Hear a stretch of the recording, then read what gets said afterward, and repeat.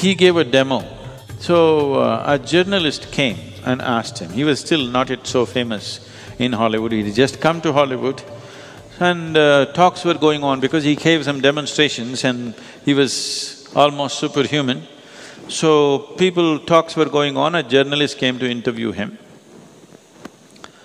And he asked him, okay, people are talking about all this, give me a demonstration about your power. So, Bruce Lee made him stand here. He was at a swimming pool. The swimming pool was 9 feet away.